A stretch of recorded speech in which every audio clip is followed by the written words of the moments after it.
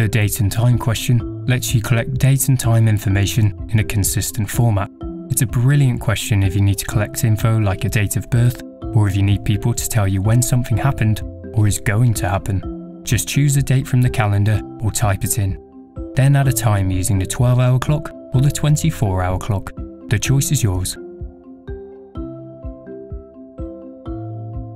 After you've dropped a date and time question into your survey, enter your question text at the top. Then add a label. This appears just above your date and time boxes in the survey. If you need to ask more than one date or time, click the plus button to add more, and click the minus button to remove any labels that you don't need. Now you can choose what type of data you'd like to collect. So if you only need to ask for a date, uncheck the time info box so you don't ask for a time in the survey.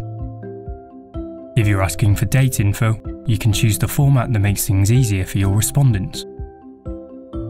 It's also a good idea to customize your error message to let people know exactly what they need to do if they add an invalid date or time. The Options tab lets you make your question required.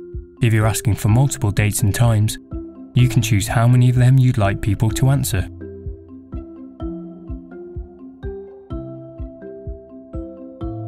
When you have a look at your results, the date and time of each response are shown together.